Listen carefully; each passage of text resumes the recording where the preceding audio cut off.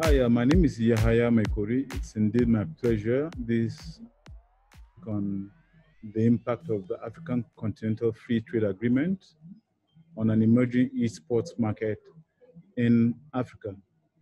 First of all, what is the African Continental Free Trade Agreement? This was an agreement that was signed 3-4 years ago by 24 African countries in Kigali. And the whole idea was to create, or is to create, a single African market. And that became so necessary simply because trade or intra-African trade is probably the least amongst all the continents. If you look at the intra-African trade taking place currently, it accounts for about 15% of the GDP of Africa. You can compare that to what happens in Europe.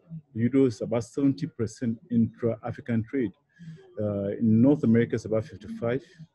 In Asia, it's 44% thereabout.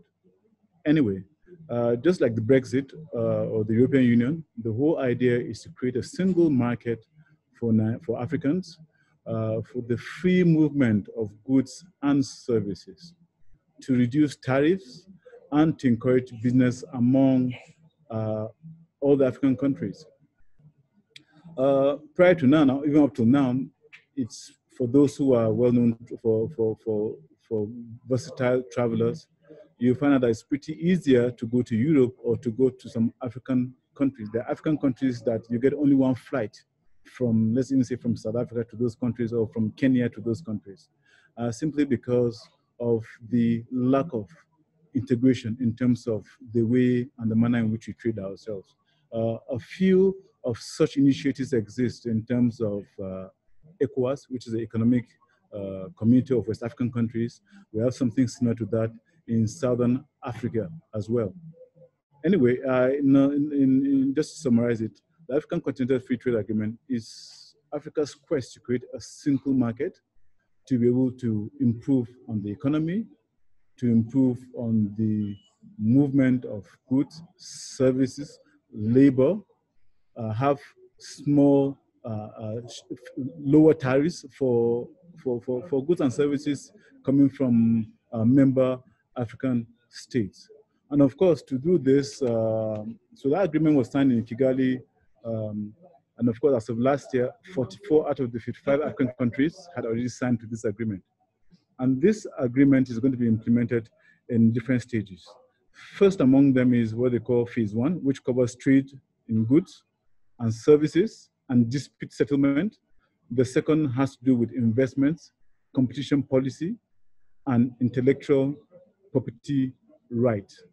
As we speak, with the growth of the digital economy and the importance and the impact in global trade, we have not been able to see any initiative that captures that. And as a result of that, the World Bank came up with an initiative called Digital Economy for Africa. And part of what they're trying to do is to educate, empower, train, open up discussions on how this how the digital economy is going to operate within the scope or within the perimeters of this free trade treaty. And of course, esports, which is predominantly a digital activity, comes firmly into the scope of the digital economy, which has not been catered for originally, but which is being initiated by means of enlightenment, education, and moral suasion by the World Bank. And of course, to talk about that, you have to look at the infrastructural deficits. And the imbalance in most African countries becomes even harder for this to be articulated. Notwithstanding, without a doubt, trade has moved from mere movement of physical goods to even online, remote, and e-commerce. It forms part and parcel of trade, especially in the post-COVID era. We are going to see so many industries migrate from the traditional scope in which we knew them to this to the online space. And of course, e-commerce becomes the big thing. The fundamental thing that is gratifying is the improvement of payment. I think without a doubt, Africa is way ahead of so many other continents in terms of payments. Cryptocurrencies as well have also been adopted much faster than other countries outside of Asia. Anyway, so now that the African Continental Trade Agreement is being implemented, sports has not been mentioned. The digital economy, which is key and fundamental to esports, has really not been taken into consideration. How is that going to impact on esports going forward? Without a doubt, without bringing out the figures, we know very clearly that esports was one of the few industries that grew during the COVID era. And what that simply means is that Africans are going to be engaged. The youthful population of Africa, which has about 1.5, 1.3 million people, with a population of less than 70, all digital natives are going to be players in the esports industry. And so what are the benefits? While we are aware that this is still not something that's going to happen immediately, we know that going forward, opportunities, immense opportunities, as the market continues to coalesce or to converge, immense opportunities are going to augur to those who found themselves enmeshed in the esports industry. Before we go again into what the opportunities are for the esports, you need to look at what the African Union Sports Council is. This is also an initiative or an organ of the African Union, just like the African Continental Trade Agreement, which is a treaty of the African Union,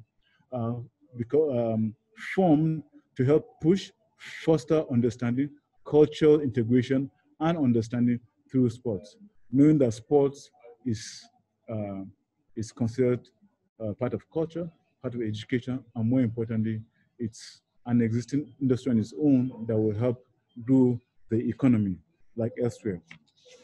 So what are the potential benefits? I think for those people who are game developers, benefit in terms of intellectual property, the protection of intellectual property.